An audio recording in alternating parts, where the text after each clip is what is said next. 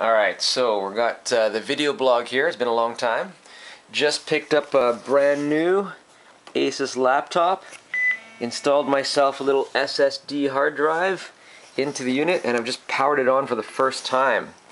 As you can see here, I'm just kind of going through the process. So I'm going to have to configure the new hard drive, and apparently now laptops don't come with the recovery software, so I'm going to have to figure out how to get the operating system onto the new hard drive. We'll see how that goes.